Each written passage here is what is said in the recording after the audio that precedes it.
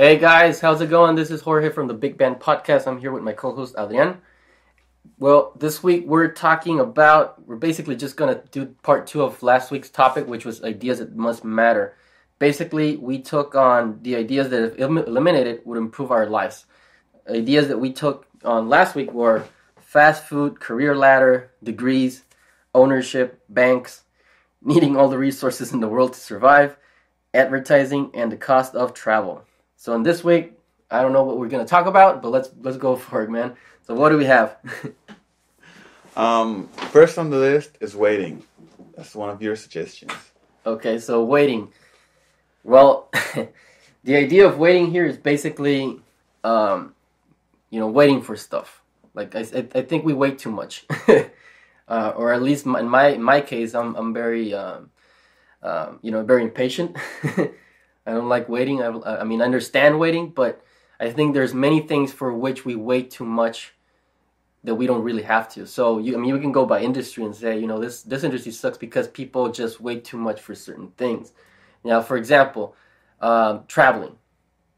How much time do you spend at an airport waiting to leave? Hours. Hours, yeah. It's hours, and I don't travel that much, but I know when I travel, it's, spending hours at the fucking airport. Now imagine all the people who have to travel, who travel every month. It's it's ridiculous. No, and even if you live in a crowded city like LA or New York, you wait a lot in traffic. Yeah. Just every day, like 1 hour, 2 hours just to get to work. Yeah. Mexico City's traffic is insane. Yeah. Is ridiculous. There's a bunch of examples of industries that really, make people wait a lot. They're just not super optimized. Just huge, providers of stress for people. So really, that's really the idea. What I was thinking about waiting. Now what's going to change, or what could change that? So there's a lot of stuff online right now. In line, I should say, that will probably, help out with that. I don't think waiting per se as the idea is ever gonna end. But we can, change things to eliminate so much of, some of that, time that we spend waiting for stuff. For example, if we, going back to your traffic example, will driverless cars eliminate waiting? Will they eliminate traffic? Maybe. Yeah. Maybe. I don't really think that's going to change, because cars are going to exist still.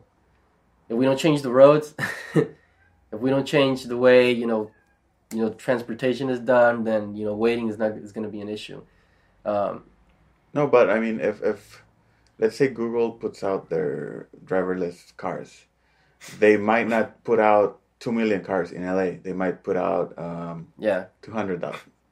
And you're forced to, or not even forced to, but you're like, okay, so I want a car. Well, odds are that somebody else is going to be in that car with you, sharing the ride. Yeah. So there's, and also like the parking, which I think is the biggest, especially in big cities like LA, New York, and bigger cities where people have to park. I think that's going to be eliminated. The parking. What will happen with all the parking? Because there's a lot of parking spaces right now. Parking lots. Yeah. We could eliminate those. Yeah. More real estate. Well, that's one of the ideas they're pitching in terms of the driverless cars, is the idea that if there's less cars or less people on the road, then you have spaces, would traditionally be parking spaces for, spaces like for a park, for stuff, people to sit at, stuff like that. More housing. Well. In a city like LA and New York, you need more housing. You need more housing. Yeah. Well, I actually think housing will probably be done elsewhere, not in the city. So, I mean, if I don't think cities need more more housing. Um, the cost of living in the city is just skyrocketing right now. So I mean if anybody builds a housing, complex or has a project to do that, and then they have to have a very very specific valid proposition in terms of you know why that's a better alternative to To park. to park. Yeah, yeah. I mean, if they're gonna maintain the same skyrocketing prices for to put more housing, I would think that's really stupid. Somebody just go in there to live to pay more money. But if they go out, if they go and live outside the city, it's gonna be like 1 hour, 45 minutes just to commute. Yeah. Well, see, here's the thing, because this is. I mean, they're anticipating this. If you've heard of Elon Musk Hyperloop. No, I've heard of him, but not that. Okay, so basically it's what he's proposing, or he proposed, and now two companies were created to execute that idea. Is basically it's the fifth form of transportation. So basically, it's like a high speed kind of like a train, but it moves through air, through a vacuum, and basically a ride from LA to San Francisco would be like like an hour, because the thing travels like 700 miles per hour. So that's the idea, and they're experimenting with it, and I know they're building a track in Las Vegas as we speak. So is that going to be the first case study? We don't know, but they are trying. So that's going to move. Mm-hmm. How fast that's going to take? Well, we're probably not going to see it in 3 years, but. So this is very anticipatory, because if you have the type of transportation, then commuting from one place to the other is going to be very, very easy. But even the thought of commuting, why do we need to commute? Why do we need to go? Yeah. See, this is the other thing, because like we were saying, I think two or three podcasts ago, we were talking about like the future of work. And how remote work is kind of like an even for me at the very least. I mean, I rarely go to an office if I don't need to. I mean, there's a lot of people who still need to see each other to see face to face. I'd like that to change, but people are stubborn in that way. They like to to interact with people face to face, and sure it's needed, but So, I mean, I don't think the need for people to see each other is gonna. I mean, I've done my own experimentation with this, and it's really really hard to get some people to jump off the idea that I like to go. But, I mean, you're talking see about humans. You're talking about creative people or freelancers. But well, everybody. What about for example, the people who work at the factories? They need to go there. They have to be present. Yeah. So what about them? Because most of them, they... Well, what happens when robots take over their jobs? Exactly. Because most of those jobs are going to disappear. Yeah. They already are. And then what's going to happen to people? But we already discussed that on another... So, yeah, that kind of goes with the idea of waiting. But I do think there are a lot of things that we can improve. I mean, so I'll give you an example of a project that I'm working on. It has to do. I did tell you about it. It has to do with the waiting. When you have your child is 6 years old, so you go to pick her up to school. Well, no, because your wife works there, but so you don't have to go through that. But there's other parents who got to go pick up their kids, and I don't know how much time they spend in the car waiting for the kids to come out. But when I was a kid, it wasn't that fast. So that process never changed. So what we're trying to do is fix that. How? Well, I can't say right now, but I can talk about that probably like in a month or two. But basically, that's like a problem of waiting. That's never been questioned. Why do I have to wait for my kid when I pick him up from school, whatever the time it is, maybe half an hour, whatever. But we think we can not eliminate that waiting completely, but we can do something about it. But for example, I was talking with my wife about the idea, and I told her would it be good if we implemented it at the school you work at, and she was like, "No, why?"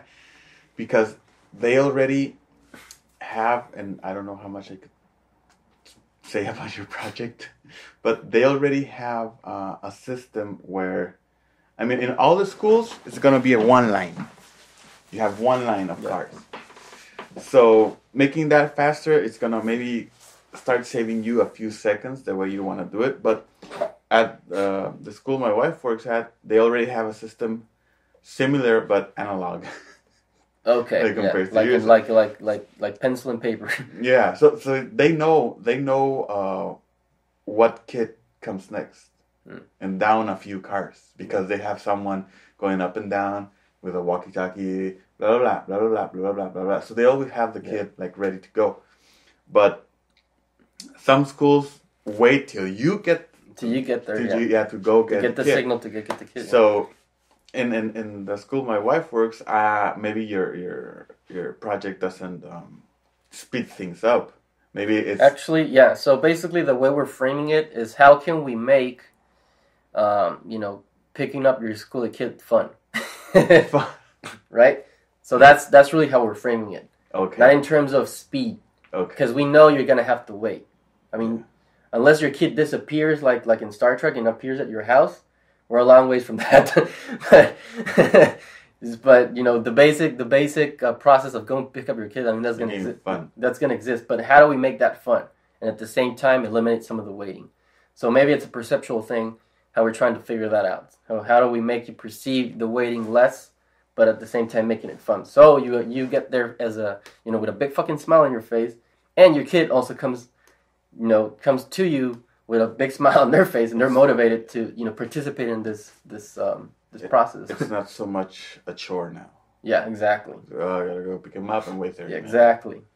So that's really what we're trying to like change the perception of the thing, because the waiting we're not going to eliminate. I mean, that's it could be eliminated if you implement new things, but that's like telling them, you know what, instead of one lane, you need 3 lanes. Yeah. Stuff like super that. specific school. Yeah. Infrastructure thing. Because it's there's one school here in Tijuana that it just goes crazy. They don't have any kind of system. They just let the kid let whoever arrives. Let the kids go out, wait at the entrance, and everyone picks them up, or they close the doors behind. And they close the doors behind them. Yeah, that was really, and the traffic that gets there. Oh my god, it's so crazy. It's so freaking crazy. And like most of them, because they're like rich kids, some of them have like a car at age 14 and stuff like that. So they just drive their friends or go. It's just crazy. But yeah. Well, that was one idea. So should we shift to this next one? Yeah. This is a fun one. All right. So the next idea that should die is. We were trying to find a way to frame this, but I think you came up with it, wishful thinking. Yeah. I was saying, like this whole concept of positivity. Yeah.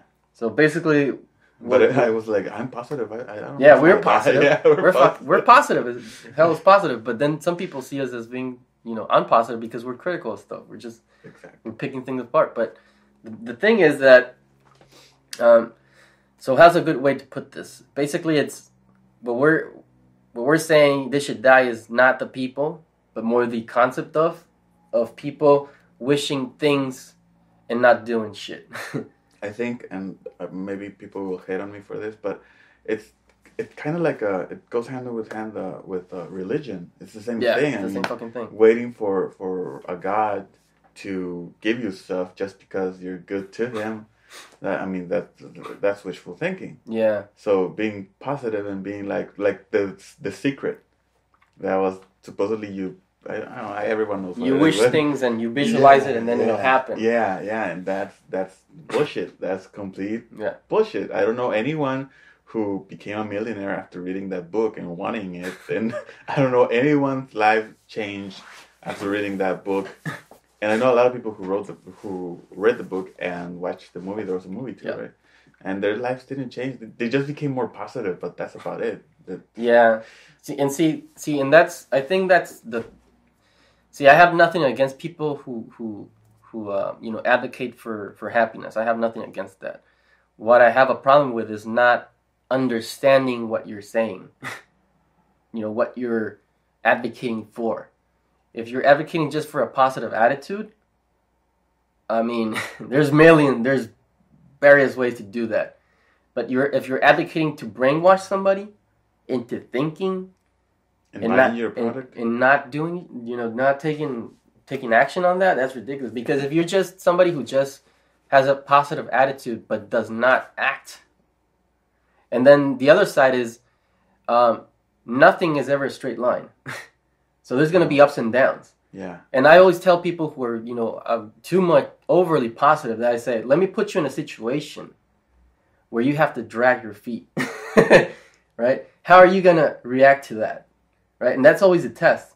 Because they're not used to most of these people, they will not go through stressful situations. That's the reason they're supposedly happy, because they avoid stressful situations, which is, to me, it's ridiculous. Because anything worth doing is gonna test you, right?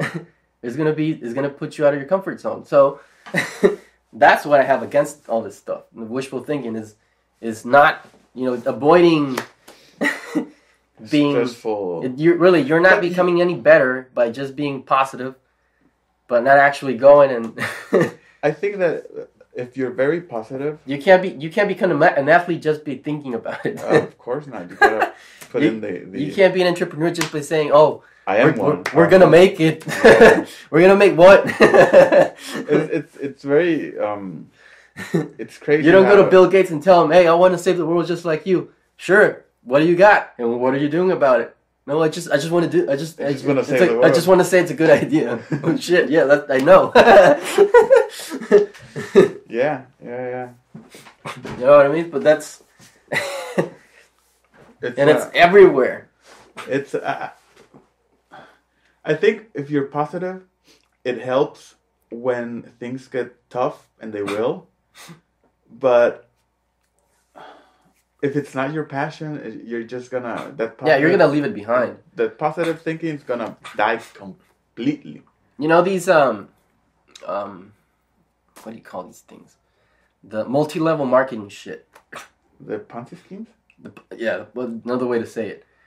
Pyramid but from my perspective, and I've been pitched this, on and on, is, I've always looked at this like a bunch of wishful thinking people in there who follow a template because it's all it takes is to, contaminate somebody with a positive attitude and say, oh, just invite somebody else to it, and then it becomes like this, cascade of money, right? So I have nothing against the goddamn Ponzi schemes. I mean, whatever. I don't do them, but whatever. It works for some people. But if you look at it from a business perspective, you need to get at the beginning to be able to profit from it, because eventually there's too many damn people that it just runs out of control, because some people just accept it just for the hell of it, but they don't put in the work. It's the same thing. They say, "Oh, I'm gonna make it," right? Because even these things require work. One of my best friends used to work in one of these things, but he loved talking to people, so it went with the thing. He loved that shit, right? and I used to tell him, you're brainwashing people, right? No, I'm trying to advocate for positivity and all this shit. I'm like, that's why. This is not challenging, I said. The world doesn't need another Ponzi scheme. Right? But I think those things, if you connect both ideas, the idea that if all I got to do is just invite people to participate in one of these things and then just be positive, then we're all going to be fucking happy, right? Because we're going to have money, we can buy our cars and all this crap. Really, that doesn't last. It lasts maybe a couple of months, and that's, the feeling lasts a couple of months. But as I always tell these people, what happens if I take all that away from you and I make you drag your feet? How will you respond? What did you learn? Your attitude is probably going to change because you've never been up against something like this, something that challenges you. A friend told me like 2 weeks ago that, I don't know who he was talking to, but it made a lot of sense to me when he told me. He said, a lot of people nowadays are like, I need this thing to be happy to do this.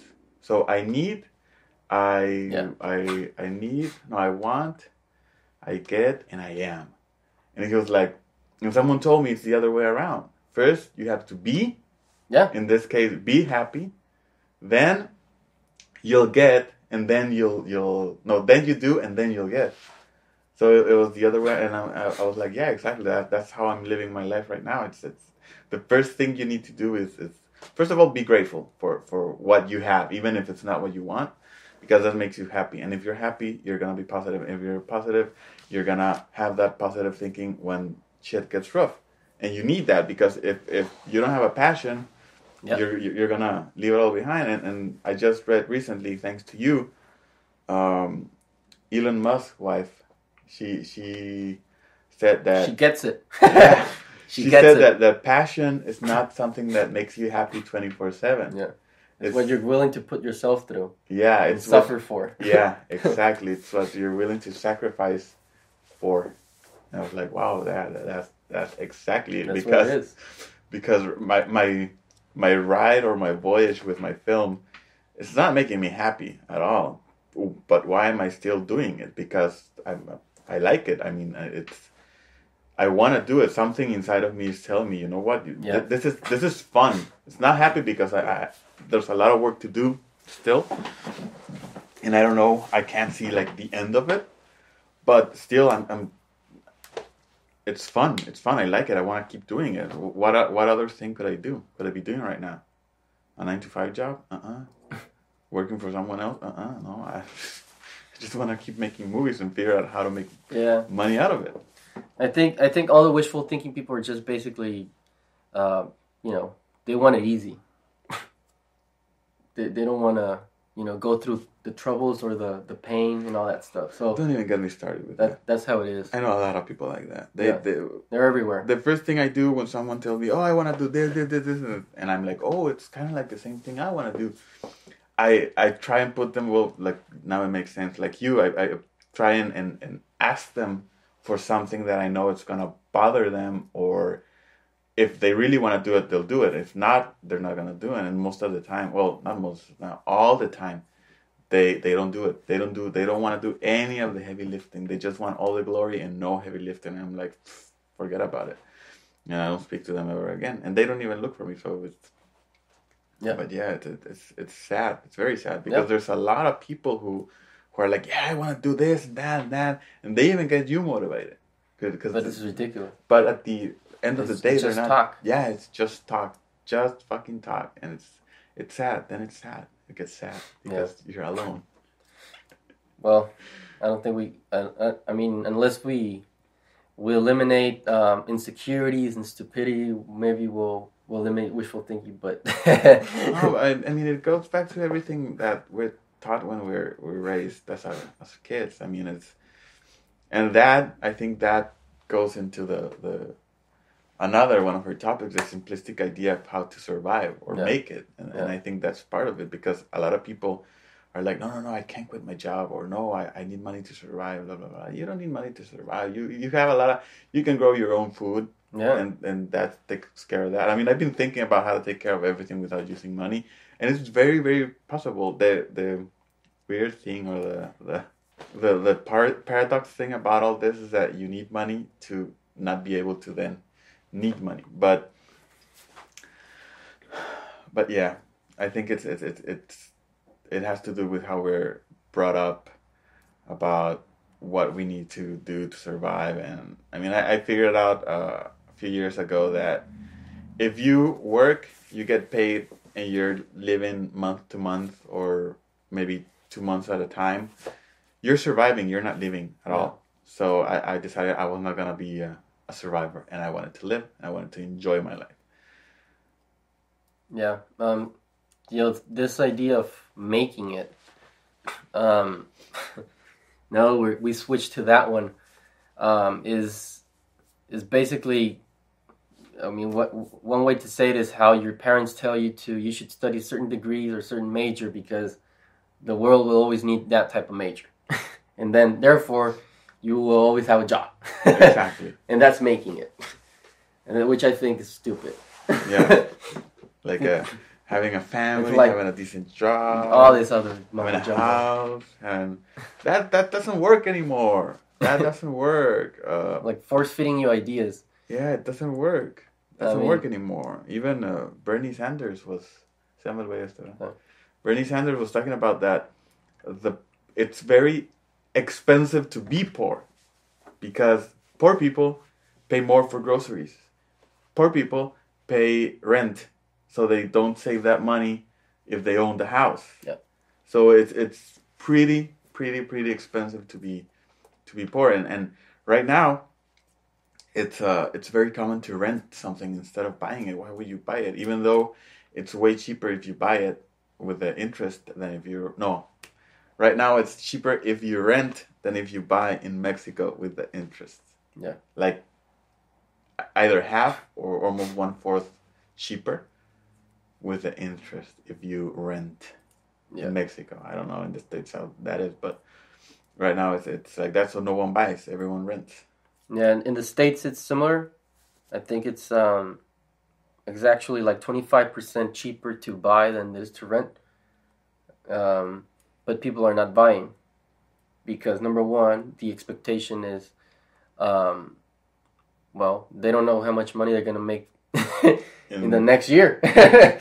Exactly. And remember, to buy, you have to save up money to put that down payment, and then you still gotta have some money, maybe 6 months of money to in case something happens, because I mean that's how it is, right? So a lot of people are not buying, especially people our age are not buying for that simple reason. But why is buying a home so complicated now? I mean, it used to be that you got land, you build on it, and you live there for the rest of your fucking life. Yeah. And now it's a drag. Yeah, buying a house it's super expensive. I could build a house. You know why? It's because it's become a status symbol. Yeah. That's why. And usually when things become a like a status symbol, they become more complicated to achieve, to get. Therefore, if you went through the process, then you probably are somebody important, or you know what I mean. But I think it's become a status symbol to own a house and to own it somewhere where yeah, somewhere important and somewhere where people can see me. Somewhere important, it's expensive. Because if you go, like you were talking about earlier, if you go out of town, like 1 hour from Tijuana, you can buy a. Okay, so here's the thing: in Mexico, it's 1 hectare, and that's about how many acres for our English audiences? I think it's like 2 or 3 or something. I think so. Yeah. Yeah. So you can buy that for $10,000. So it's $1 per square meter. Mm-hmm. You can buy that, and you can build with, let's say, another $10,000. You can build a house, a nice home. That's $20,000 to build a nice home and have lots of land. But if you want to buy a house here in the city, you're looking at, in a nice area, you're looking at $200,000, $300,000. Yeah. In a place where most of the people make 8,000 pesos to 12,000 pesos a month. Most, like, what? And you know what's also funny? The people who invest in real estate. What do you mean? Yeah, so I mean, investing in real estate is not an old idea. Mm-hmm. But it's people that invest in real estate, they're not going to be bought because people don't even have the money to buy it. They're still investing in it. So, like those guys that had a billboard that your best way to invest is in. Well, for example, close to where we live, over here, just over the hill, we got all these new housing projects, right? And those housing projects were funded usually by either somebody who has a lot of money, or a bunch of people who put down money to put the to create the space for people to buy a home, and those homes are always going to be paid for throughout however many years they have on there. So that's how you invest in real estate. You get that kickback money for a long time, and that's still going on. and a lot of people can't even afford these damn houses, right? Now in China, what they do is, and people, this is ridiculous because in China they do it's really very very very funny. But the way they sell space is basically they create the space first, they put it, and then they get the people. But once they have all the people, they go and put them in the houses. It's different, but they know they're gonna fill it. How? I don't have no idea. I've never talked to somebody who who lives in China to know enough about it. But that's how they do it, which wouldn't work here, unless it's really really really, cheap. Very cheap to get a house. But then we have the thing that happened a few years ago with all the cheap housing that I think 2 out of 3 companies who make those cheap housings filed bankruptcy. Oh yeah. Because most of the homes, there were like 27,000 homes abandoned in Tijuana because the not paid for also because they were like crumbling down. Yeah. They were falling apart. That's gonna happen. In less than 5 years. And you're supposedly paying 15 years for this house because in Mexico it's 15 years, right? Yeah. You pay 15 years for the house. In the 5 years, some houses were abandoned and the others were the government was like, you know what, you need to get out because it's not safe for you to live here. Yeah. A lot of people just live off, mindless ideas and status symbols. Yeah, and there's no bigger status symbol than owning a house. I mean, the U.S.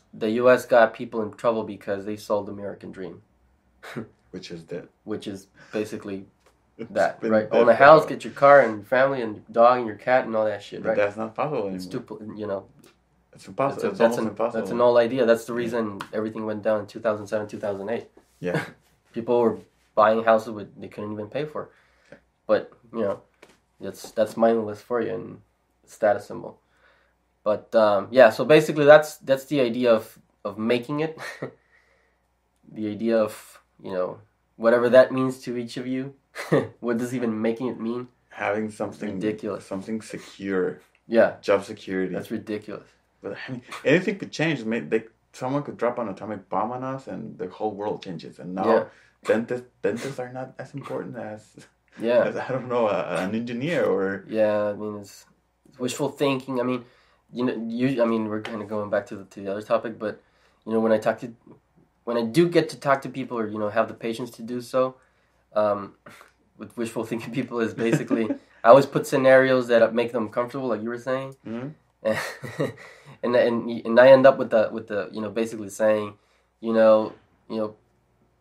people who are like this would basically say, I want to live in my own corner of the world where supposedly nothing's gonna happen, and that makes them secure. Like I got a friend. Which one of my best friends, I remember when we were younger, because I was, I've always been very kind of like up to date with stuff, what's going on and all that shit. So I remember, Firefox, the browser. Yeah. So I was number 23 user of Firefox back then. So I told my buddy, oh, listen, look, check out this new browser. He checked that out and he was like, oh, that's cool. And he still stayed with Internet Explorer. Like 3 or 4 years more. Up until one day, I remember because we were sharing an office, he tells me, hey, this Firefox thing is cool. And I'm like, what? Because I remember, I think it was like Firefox 3. That was like 7 years ago. And he's like, yeah, I just downloaded it. And I'm like, Daniel, are you fucking kidding me? And he's like, yeah, I just downloaded this thing. I mean, remember 3 years ago I told you? He's like, oh yeah, that's right. And I'm like, holy shit. I mean, you know what I mean? So basically what I'm trying to say is that my buddy Daniel has ideas of wishful thinking. He does stuff. But at the same time, he has ideas of wishful thinking. He's kind of like in the middle. Why? Because I used to talk to him about, how technology usually overtakes things and then changes industries. And he's like, oh, but that's not going to happen here. I'm like, where? In Mexico. I'm like, I know it's not going to happen here. Eventually it will. Yeah, but he's like, yeah, but you talk about stuff like if it were here in Mexico. Why? Well, because stuff happens faster elsewhere in the world than here. I'm like, yeah, but eventually it's gonna happen. He's like, yeah, that's what I'm saying. That's why we don't have to do anything. I'm said, well, that's the stupidest thing I've ever heard, because that's not the right attitude to have. Let's think about progress. And progress means, doing stuff that nobody wants to do. Like accelerating progress somewhere and not having to say, oh, I can survive for another 5 years before I adopt that technology. There's a guy in Tijuana, an American, of course, taking advantage of that, of the thing that we don't get things or technology that fast here. So he has, and he talked to one of her friends, and right now he's selling websites. He does a website with SEO, with like all the things that are standard in the States. But here, it's like new. He even had like a fact that was right now the internet, the state of the internet in Mexico is the same as it was 15 years ago in the States. So that guy like sold him on everything because he made a lot of sense, and he also had a book. How can you compete with someone who has a book, At the end of the presentation, here, take my book. So there's people taking advantage of that. Instead of like, no, we don't have to worry about that. People are like, oh, so I can see the future in other places and make money off of that here. And that guy is making money off of that here. He's the same guy who has a Bitbox here in Tijuana. Same thing. He got the idea from Redbox and put it in Mexico. Yeah. And it's just, people are making money off seeing the future instead of the other way around, not worrying about it. Yeah, and that's gonna happen. But see, they don't. It's like, really? Yeah. It's just how it is. But I even think that's mediocrity. But whatever. So yeah, that was the. So what other topic what other idea should we eliminate? Do we have more in there? Yeah, we have one more. Technology that makes us lazy or mindless efficiency. Which pretty much, I thought of it because I saw the other day, I don't even know what it's called. It's that little thing with two wheels, you get on it, and with your body you move it, and it goes forward and backwards and turns around. It's like what is it, dude? Do you know the name? It's these little, they call it not the hoverboards, but like the, I know what you mean. It's like the poor man's hoverboard. Yeah, the poor man's hoverboard.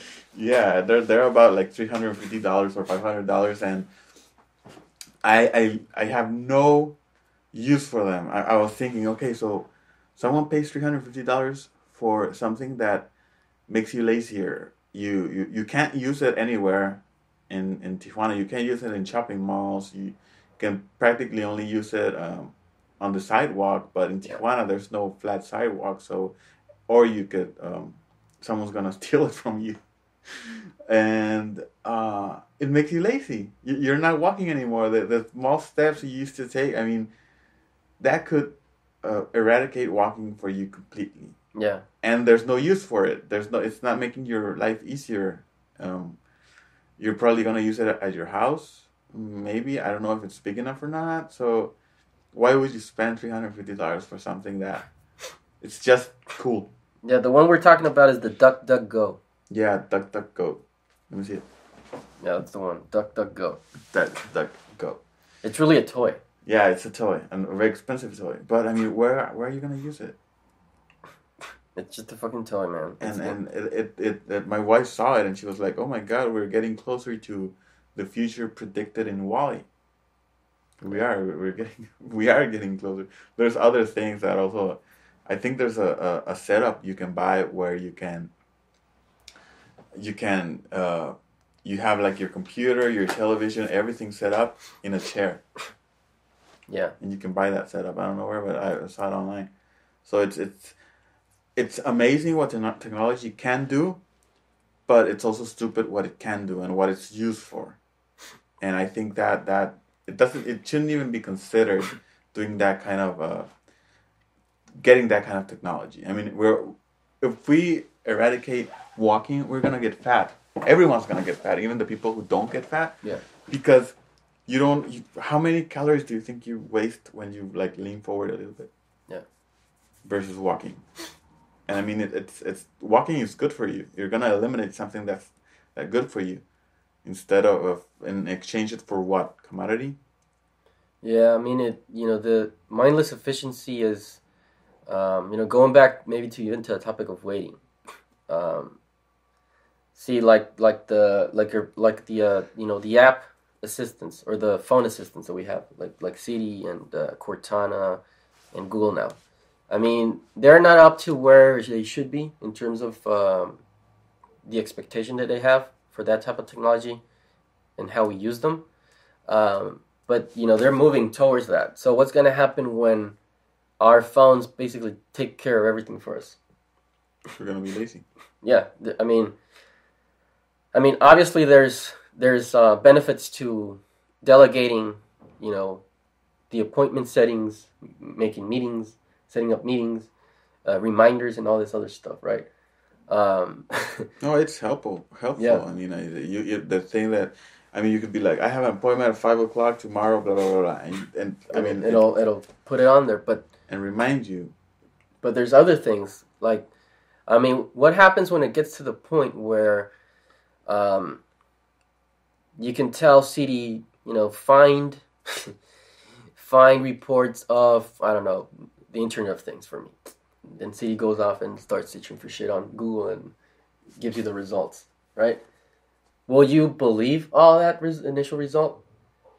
I think eventually... Because, research takes time. I mean, research and finding good stuff takes time. Even though Google positions it, I mean, really, Google's not the only source. There's other ways to get information. And that's one of the problems that I have with these things. People relying on them too much. Whenever I read something, I look for it in other websites. Like, I mean, it has to make sense with like 5 other websites. If not, there's a possibility it's not true. Yeah.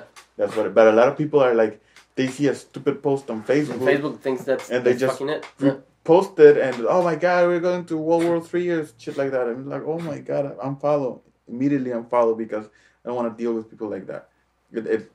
And that's like the majority of people, the populace. That's true. The populace is stupid, and we give them a lot of power. Yeah. So yeah. See, and this takes us to the topic of algorithms, because what you're talking about, Facebook, is basically an algorithm. Sure, it has. So basically, the way it works for Facebook is the newsfeed is controlled by an algorithm, but it's also controlled by humans, not too many. But anytime you like something, you comment on something, Facebook decides that that's something you're potentially going to like next time if it appears from that person, right? So it creates relationships. You can actually go on Facebook and see how they scan you. It's ridiculous they have this open, but people can go in there and see, how they determine stuff from you. But the point is that, I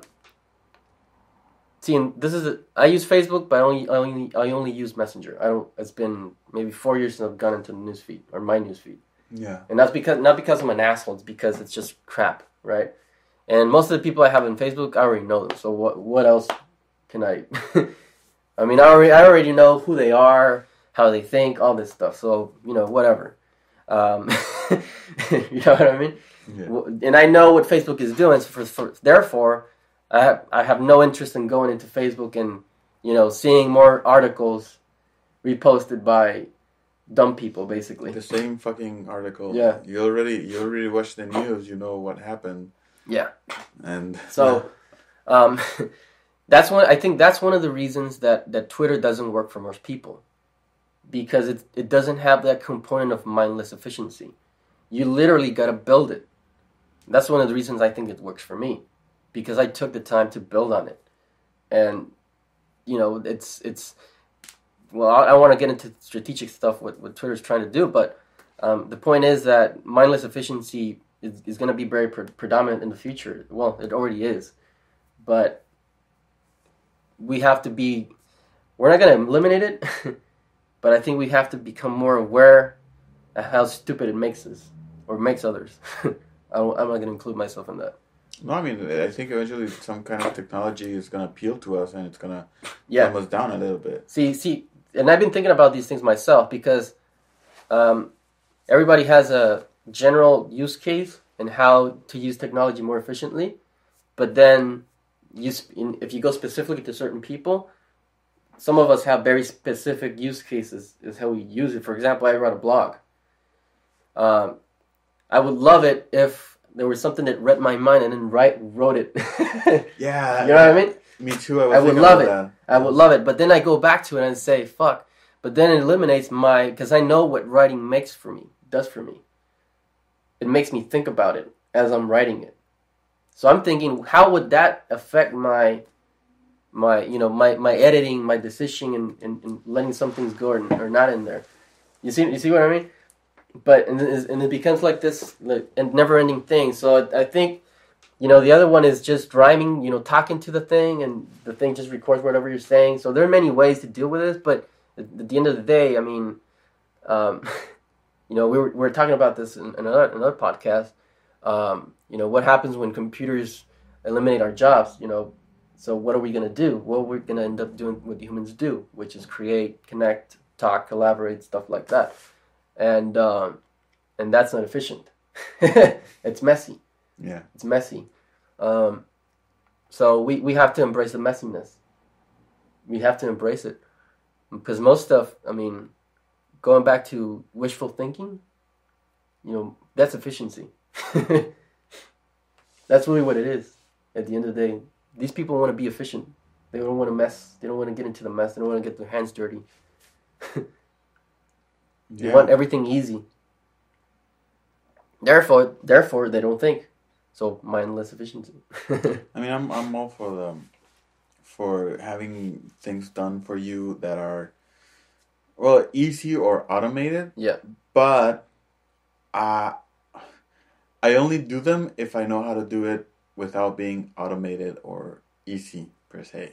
So going into editing, I know how to do like a lot of the original effects, like let's say flash frame or a transition with a flash frame and all that stuff. And right now in Final Cut X, I think there's like a lot of presets that you can just drag and drop, and they do wondrous things. But when it comes down to, hey, I need to do this manually, how do I do it? Well, I don't know. I never figure it out. So if and it goes back to like my grandfather's way of thinking, is that you need to know how to do everything so you can one day tell people how to do stuff. So if and that the go-go duck thing, it's just a fucking gimmick. Yeah, it's just a fucking gimmick. It's not like, oh yeah, I know how to walk, so I can use this because it makes walking is good for you. Yeah. Don't mess with evolution. Has your daughter asked you for one of those? Yeah, she did want one of those, but she doesn't even know how to write it. She wants everything. So yeah, she's a kid. Yeah, she's a kid, so she wants everything because one of her friends is selling them, and she actually got on it. I was holding her hands. My wife or I, we were holding her hands, and she got the hang of it faster than my wife because she also got on it. And my daughter got the hang of it faster. But I mean, it's where's she gonna use it? And I don't know. It's just I don't think there's a use for it. It's just like a fun thing to do once in a while. Yeah. I'd rather buy a board game or something like that you could use way more, and you can use it anywhere you want. But there's a few things that technology wise that I think they're just useless. Even if it's like, wow, so much technology.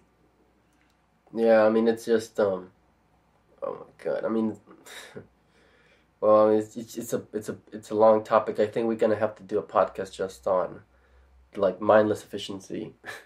Yeah. In next year. Yeah. I think that's gonna be. We have to do it because it's a long topic. We could just talk about that for a while. What else do we have? Is that it? Yeah, I think that's it. That's it. Yeah. All right. So that's it. We have the topic of waiting, or the idea of waiting should die. wishful thinking, mindless efficiency, and the idea of making it. So if you guys have any other ideas, let us know. Send us a tweet on at Jorge Varva and Adrian Pedrin, or just to leave a comment on this podcast via SoundCloud or my blog, or So we'll leave it at that. Yeah. Next week, what we'll discuss next week. I was thinking about what we were discussing next week, kind of like the end of the year.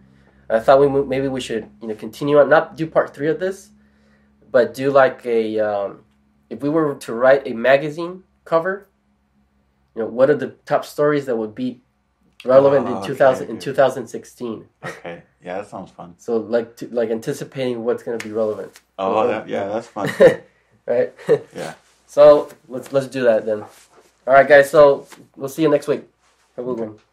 Merry Christmas. Oh, Merry Christmas. Yeah, well, I'm not gonna say Happy Holidays. Fuck that shit. See you later, guys. Bye.